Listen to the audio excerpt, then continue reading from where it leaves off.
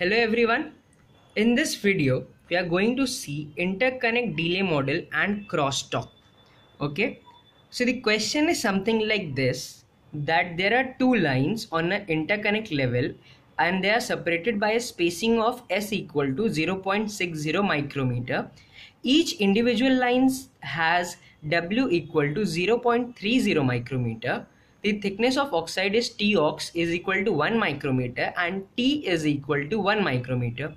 Calculate the coupling capacitance per unit length, that is Cc. Also find coupling capacitance if the interaction length is 25 micrometers. Okay. Now I am given TOX, I am given T, I am given W, I am given S, I am given L. Now coupling capacitance formula is EOX multiplied by 1.15 into W by TOX plus 2.8 multiplied by T upon TOX. That is not 7, it is T upon TOX raised to 0.222. Then bracket close. Now whatever formula that you see anywhere else, okay, in any other book is wrong. This is the formula from a reference book, John P. Umera, and any other formula that you see anywhere else is wrong.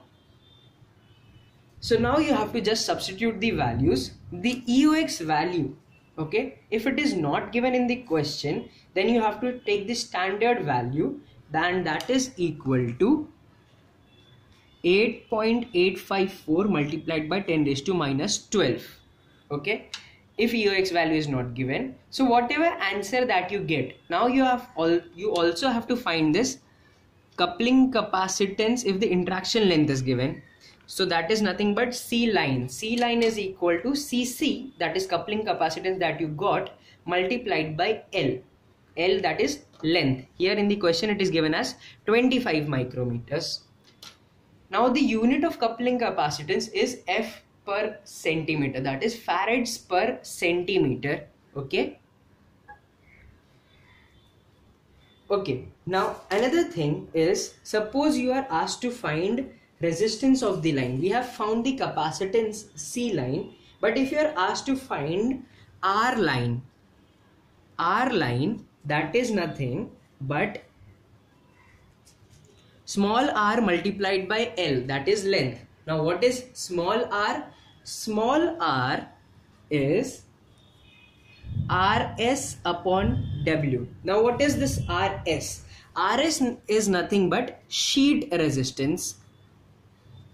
This will be given in the question if you are ever asked to find R line. Okay, R line will be small r multiplied by L, and small r is nothing but sheet resistance, capital Rs upon W.